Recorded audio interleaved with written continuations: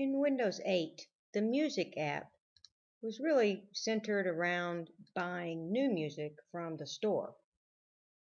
This isn't how it is anymore. When the Xbox Music app opens, it immediately goes to Collection, and I'm uploading mine now or copying it. You can see all of your personal music. This is great because you used to go directly to the store.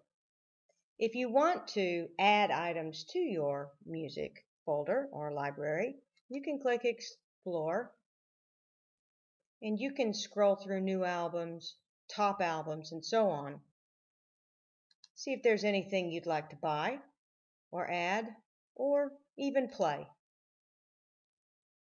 You can also add new playlists quite easily, which was difficult if impossible before, and you can access options for radio.